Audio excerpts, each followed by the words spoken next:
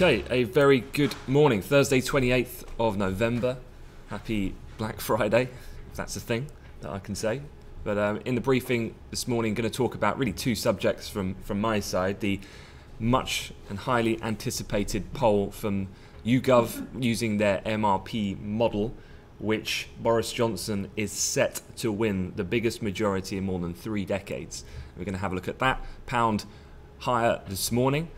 And then we're going to look at the S&P 500 because indices have moved the opposite direction.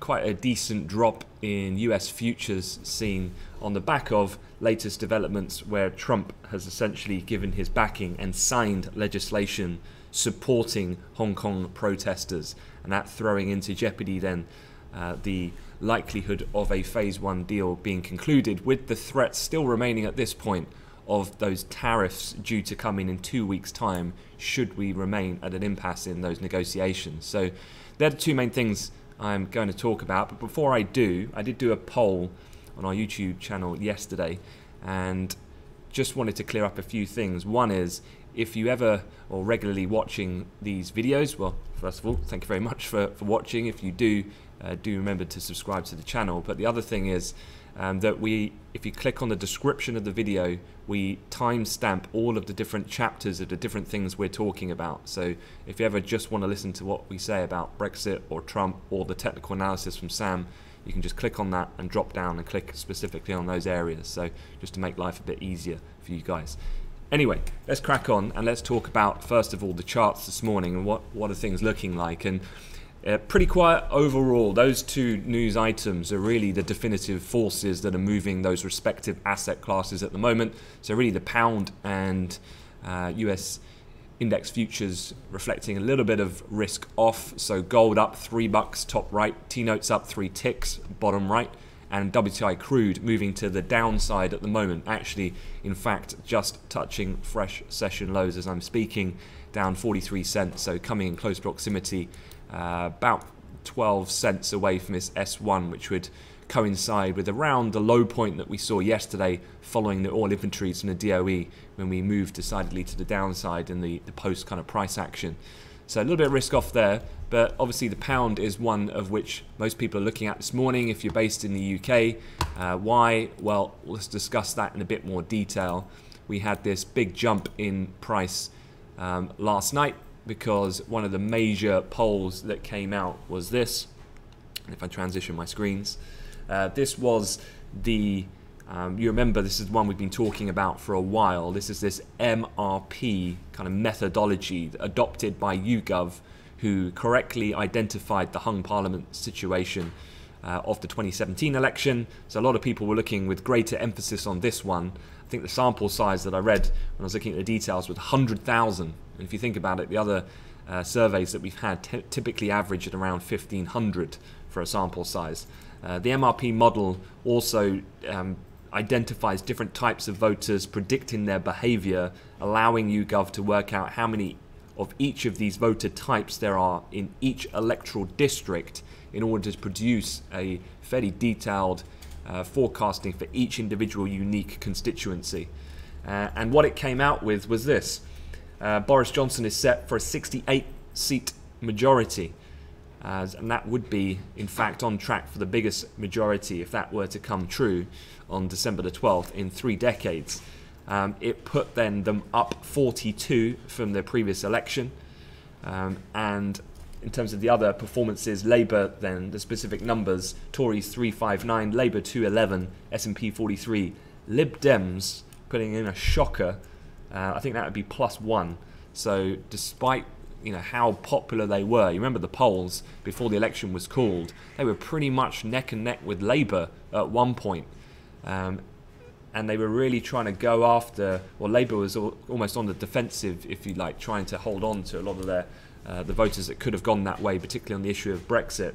But so far that has severely backfired according to this data for the Lib Dems, and would be a massive blow for Joe Swinson, who you would think, again, we could go through the conveyor belt of the next Lib Dem leader if that was to be the end result.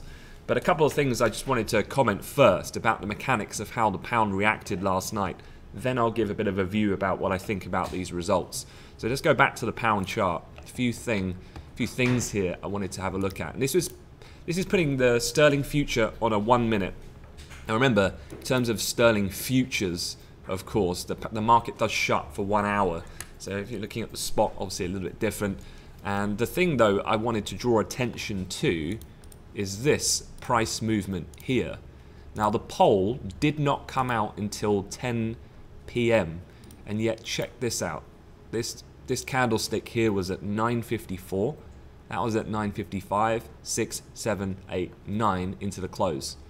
Now, one thing that was happening, if you were, as I said, this was a highly anticipated poll. So if you were vigilant on Twitter, this is definitely where, if there is any rumor mongering going on prior to a big event, it almost certainly comes from Twitter rather than traditional news wires who aren't allowed to report unauthenticated kind of news. That's the beauty of social media in that sense. And there was this guy, Christian Calighi. I'm not going to say how you say his name precisely, but he got retweeted. I mean, this is a guy who certainly I don't follow. I mean, his bio, if you just went on that, is a little bit suspect, but he's connected to Guido Fawkes, who anyone who follows UK politics, this is probably the most influential political website. I mean, these guys have got 300,000 followers. They are basically, they break all of the inside scoops when it comes to UK British politics. And Guido Fawkes retweeted this, and it came, you can see here, almost an hour before the actual result came out. And if you see what this chap said, he said, "I'm hearing 211 for Labour predicted seats from the MRP YouGov poll." And then go back to the article, what did Labour get? 211. And so he then followed up. There was a secondary tweet that this chap made that then got retweeted. This one came out as well. He was talking about the fact that Tories are heading for 50 plus and so on. But right on the money. Now, the question I want to cover here that I get is, well, how tradable is this type of information? And I'd say it's almost highly untradable in that sense, because if you were looking at the market, I mean, look at the pound here. It's not moving at all, but it doesn't move really. If there's a chap on Twitter who's, I mean, that Christian has about 7,000 followers, so it's not it's a decent amount, but not a great deal. Guido Fawkes though has over 250,000. So when that gets the retweet, that's where the action happens, because then it hits more eyeballs. But if you were just going to go blindly, just trusting what is I guess an unqualified rumor, then if you got long there, it would have looked great for a moment, and then you would have been onside a decent 25 pips, and then it just would have swung right back, and you would have got stopped out, and then it would have gone your way. And then obviously the poll came out, and we, in the futures at least, we gapped up to reflect some of that move. But yeah, it would have been a highly speculative trade, and you're basically taking a bit of a punt on whether or not you want to believe what the rumours are saying. So yeah, just interesting to see that price action. You could have easily have got pulled into that, I think, just going into it. And probably as well, I mean, if there's any intraday traders, probably liquidity is pretty bad. You're going into Thanksgiving. People are not wanting to leave an open position on the back of that poll, given it could have swung wildly in either direction, and consequently the pound could have gone down as well as up to the tune that it has. So that probably helped exacerbate some of that choppiness. Having a look back at the chart where we are at the moment, you can see a bit of seesaw price action. I mean, we've kind of identified, and Sam will go over the technicals more, I'm sure, about what he views from the setup here, but you can see we gapped up, came back down, and it's kind of a traditional kind of technical play here, with finding a bit of support on the initial, on the futures at least, where the market closed, pushed back up to the original top, and then we've come back down again. There is, at the top of this rectangle here, if we start broadening that price action out on the 120, you can see there's a descending trend line from mid-November, encapsulating some of those areas there that you've got the high on the 18th, the 21st, and that's kind of that triple top, and where the market's reacted as well on the trend line. It hasn't confirmed that break yet, maybe just restricting some of the upside price action. So that's, yeah, again, I'll leave the rest to Sam on that fold. But having a look at a few other things I wanted to mention, this was looking then at YouGov model estimates about the Conservatives will gain a net 42 seats if an election were held today. This is quite an interesting breakdown. It basically looks at the Conservative margin by percentage points. So here you can see Barrow and Furness much higher, looking at just over 15-point majority. So here, these are ones of which I would view as, you know, kind of somewhat of a done deal. What I'm more interested in, and I thought what was a very interesting statistic, is that there's at least 30 seats of which the Conservatives have a less than 5% margin, is what I was reading last night. And so that, for me, spells, although the headline would suggest a resounding victory for Boris Johnson, there is still some of those within the kind of catchment area that could be susceptible to swings. Now, one thing that I thought was quite telling and actually very prudent was Dominic Cummings. Dominic Cummings really has like a blog website, and he blogged yesterday, which was quite telling, I thought. And he voiced his fears about complacency. Now, I think that's a very strong move by Cummings, because what this can lead to is a little bit of Theresa May 2.0. So what I mean by this is people hear a poll, it's a resounding victory for Boris Johnson, and all of a sudden Tory voters, like they did with Theresa May, given a similar type of setup that the polls are indicating ahead of 2017, go, do you know what? Don't need to even bother. Boris is going to walk it. And by default then, you've got a potential calamity on your hands, as we saw in 2017, whereby, again, literally complacency has led to that. So Dominic Cummings, rightly so, as the Conservative strategist, has come out to try and mitigate that head on. He basically said that a hung parliament remains a, quote, a real possibility. So a lot of this, I think, is just, again, tactical to cajole sentiment in order to keep these Conservative voters engaged, because every vote is going to matter in order to really see this come home into what was reflective in the MRP poll. Now, one thing with this MRP poll that I would like to add is that there was another poll that came out last night.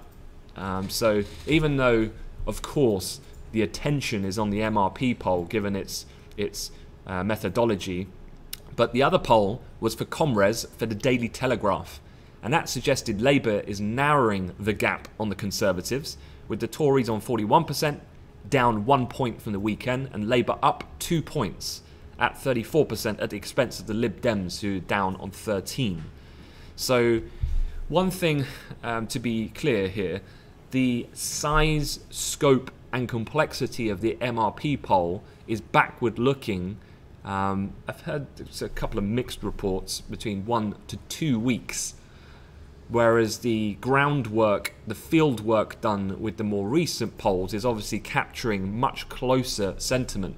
So what I was saying yesterday, the MRP is inflexible in its ability to capture any late swings or changes in sentiment. And this Comres poll for the Daily Telegraph fits the exact same narrative of what we've seen from all of the polls that have come out since the beginning of the week.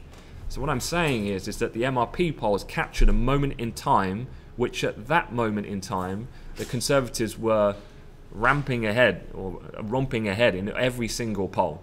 That has changed. So what I'd be more interested in is if MRP poll from YouGov, if they rerun another one between now and then 2 weeks' time, right before the election, that would be way more interesting at that point. I'd say you could be much more strongly of belief that that would be the end outcome, because 2 weeks obviously is an incredibly long time in politics. And so, yeah, my initial view here, if I'm talking purely on fundamentals, kind of disregarding a little bit some of the price action, is sure, short-term speculators have bumped the price higher, but I think the market will be a little bit less assured to just power home the pound and get long on the fact that this is now a done deal. And I still believe, as I said yesterday, that polls coming further forward will, as the Comres one has shown overnight, continue to show this narrowing storyline. And that, I think, is going to have to see the pound fade going forward over the next 2 weeks. I still maintain that view, irrespective of the pop that we've had overnight. Okay, final part on the Brexit side, or two parts. One is this. Following the result of that poll last night, BBC News are reporting that Labour is going to change its strategy with 2 weeks to go. So basically, insiders say in the first half of the election campaign, a key error was that the Liberal Democrat threat has been overestimated, while the willingness of Leave voters to switch from Labour to Conservatives was underestimated. So if you remember, the Lib Dems was seen as an absolutely credible threat, but as soon as the election has been called, Liberal Democrat support has just tanked in the polls. And rather than focus head on the issue of Brexit, which has obviously been the objective of Boris Johnson, Jeremy Corbyn's kind of been emphasising different areas, particularly on the NHS, for example. But now, given what we've seen from this poll, where it's looking like Conservatives are being able to really target some of those Labour Leave areas, the tactical switch now from Labour, apparently for the next 2 weeks, is going to be, right, let's just try to battle then these key areas on the issue of Brexit, because it looks like Lib Dems are no longer a credible threat in terms of the referendum issue on the Brexit side about the Remain and so on. There are some more TV debates happening. You do have tonight, the one tonight's probably a little less impactful overall. It's the emergency on planet Earth, the debate. Then the more important one, I'd say, you've got the BBC election debate, which is happening tomorrow night, so Friday night at 7 PM, and then there's a few more to come before the actual day of voting. So 5 more in total, as you can see there on that screenshot. The other thing to mention on the macro side is we've had a dip in global stock indices overnight in the Asia Pacific session. That came after, as you can see on your futures chart, late yesterday, kind of commencement of the Asia session, US futures got hit. So let me just show you what that looks like. Here's the S&P 500 future. You can see a drop right on 11 o'clock as the markets reopened. Obviously, we closed from 10 to 11 in the futures. As soon as it reopened, we pulled back all of the gains that were seen in yesterday afternoon's session. So pull back off those all-time highs. Now, why did that happen? Well, this is that storyline that's been ongoing for a while. Some were perhaps a little bit still open to the possibility that perhaps Trump didn't want to jeopardize the ongoing trade negotiations. So despite the kind of bipartisan agreement in Congress to push forward pretty much unanimously support for the pro-democracy protesters in Hong Kong, Donald Trump did in fact come through and sign that legislation in support. And what's happened overnight, the US ambassador, I think in Hong Kong, has been called to speak to Chinese officials. Chinese officials have come out and threatened retaliation. All of this, of course, is coming just as they're about to sign a Phase 1 trade deal. So this new law passed expressing support, US support for these Hong Kong protesters. Does this put a bit of a spanner in the works for conclusion of this deal, which obviously has been a key component of helping equities push up to these record high levels?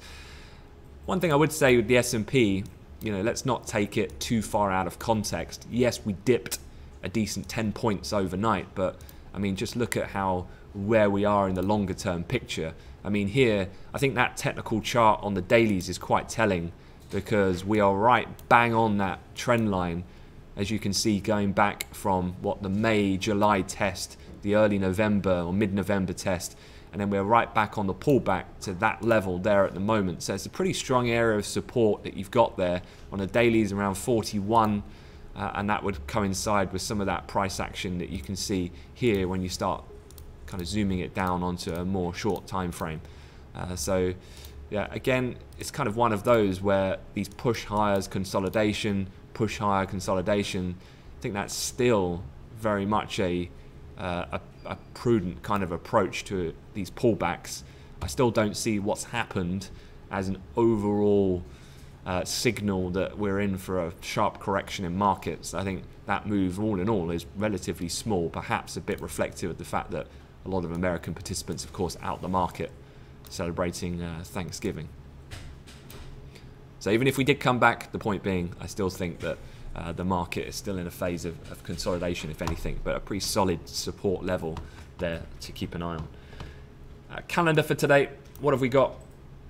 So very much a morning-centric day, and I would say a lot of the move perhaps has already happened. So if you were in the market early, then sure, perhaps the best trades have already been done, kind of digestion and reaction to the two events that I've said that have unfolded late last night. Otherwise, for this morning, a couple of things. You have had the first of the German state CPIs. Saxony's come in minus 0.8%. Previously was plus 0.1. The year-on-year, though, 1.1 against previous 1%. So the other German state CPIs will be coming out littered through the morning. I've had a headline out of North Korea while we've been delivering this briefing. Launched an unidentified projectile, according to the Japanese Coast Guard. It appears to be a missile, according to Yonhap. I mean, that sounds like pretty sensational, but it did likely fall outside of Japan's exclusive economic zone. So again, it's very interesting that as soon as Trump signs these deals, as soon as a trade war looks a little less likely it's going to get done, North Korea start firing missiles again. So again, for me, it totally is in fitting with the North Korea pickup in activity is directly correlated with putting a bit of pressure and leverage on this latest situation, on this legislation.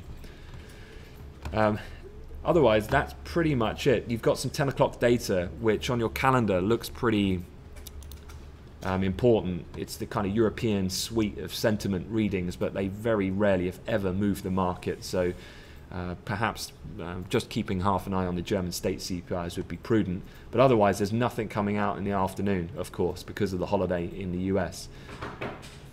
Early closures, so electronic trade is going to close early. So if you are trading equity, interest rate, FX, energy, metal futures on Globex, on the CME, they're going to close at 6 o'clock London time instead of the regular 10 p.m. close if you're in London. CME, PIT, NYSE, Floor, both closed today.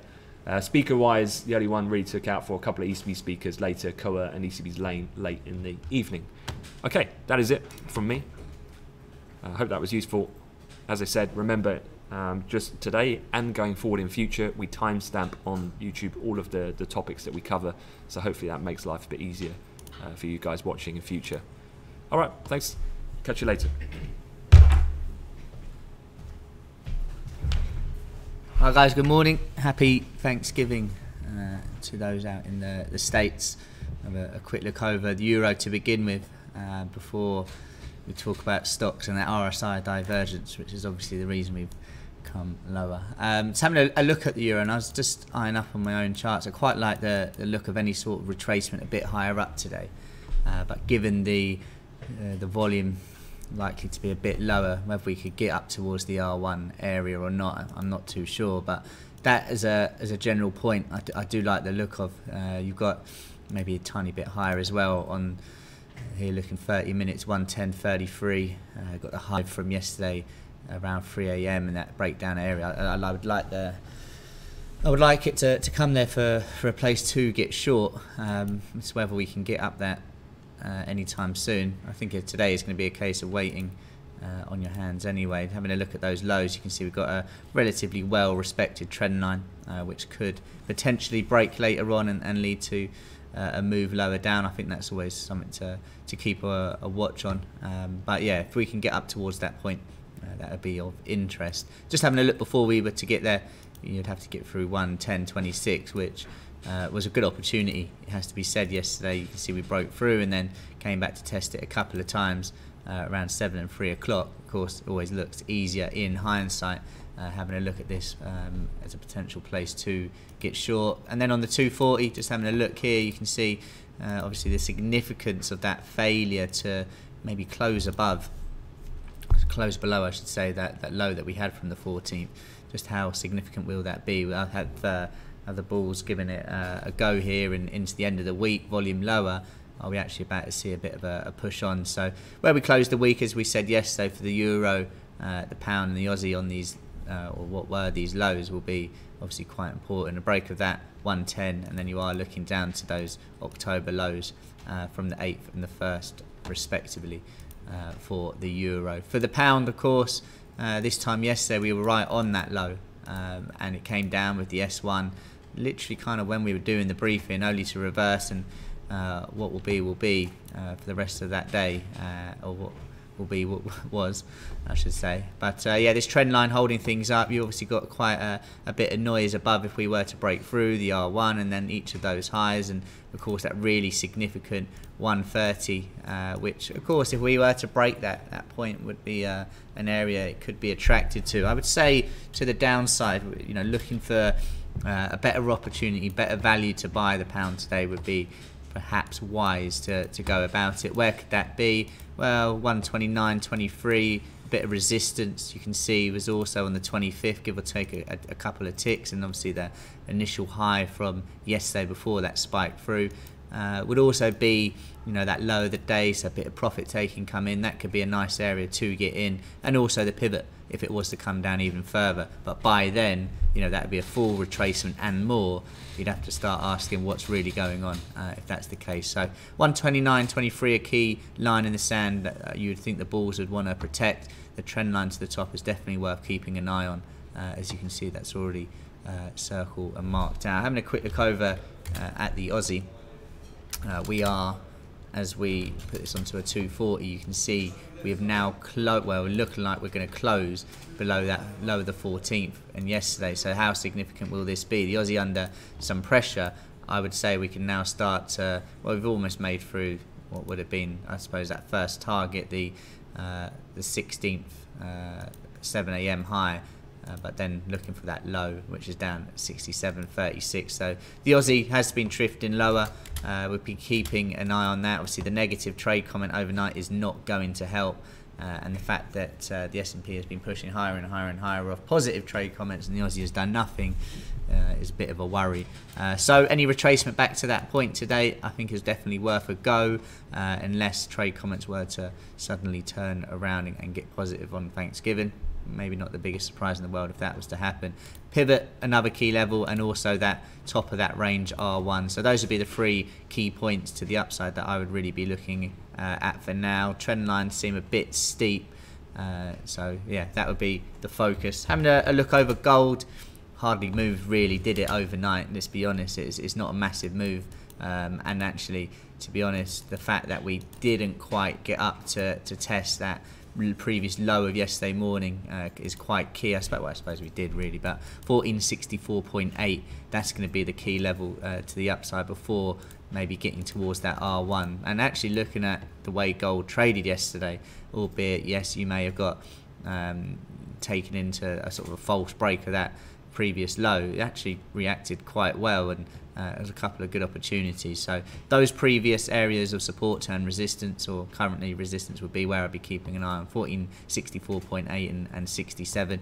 Then to the downside, much like with the euro and any of these markets that have just, you know, been on a downtrend and starting perhaps to turn around over the last couple of days, getting those trend lines on for potentially bigger move and continuation might be the favoured choice. But right now, you know, with stocks coming down in the early morning, you could be forgiven for maybe wanting a go at getting long above that 1464.8.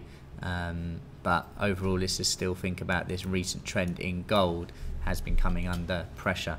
Having a look over at oil, DOEs yesterday, usual noise, and we're still back into that new range that we were on about. We were talking about this yesterday, how we were stuck in one for a couple of weeks. Looked like we finally broke out, only to then get back involved in this area as well. Can we get out of it? I guess the close of the week will be key, but really, is there going to be that much volume heading in? And just to reiterate, up towards those highs today on the R1 is yesterday's high, and it was top of that range, and the low we almost getting down to the S1, but it was also to pretty much bang on the low of the 22nd. Those will be the key points. If we lower it down to 15 minute, just above the pivot level is going to be an area of note. The closing high yesterday, also a bit of support yesterday, 58.22. Would I be interested in anywhere other than that? As it stands, not really. Not unless things started to pick up, and not really expecting that to happen. There you go, S&P come down. We broke through 31.50 on the third time of asking, pushed higher, made a new all-time high across the board, only to come down very late on. And I guess an opportunity, if you're favouring this market to continue, you'd be looking at 31.46.50. You see the amount of times we have tested that. I think you'd be quite brave to want to go short again there. So a break of that to maybe target really towards 31.50 could be a good opportunity to get 4 or so points. Looking at the key low, let's call it the high of the 26th before the push through, then the lows of yesterday, you can just see how important a zone that is. I think we could stay in that zone for a while this morning, just considering the overall volume as well. Would I favour the long from around there again? Maybe you'd want to see a bit of a 5-minute close above that area before getting in, but certainly the range trade could be a better option, looking to continue the overall trend of this market. So those will be the key levels. Looking, let's call it the bottom there, 31.40, and then to the top 31.46 and a half as well. Any questions, as usual, please do let us know. Worth noting the low of yesterday for the DAX has provided some support, and obviously we did gap lower, so anyone that trades the DAX, obviously keep an eye on that. As we know, if we were to get maybe above the high of today, you could see a further push higher. The S&P then obviously breaks that high as well. So one to keep an eye on. The DAX is finding support on what's been a pretty key level. The overall lower part of that range still a fair bit below as well. Hope you all have a good trading day, and I'll catch you all in the chat.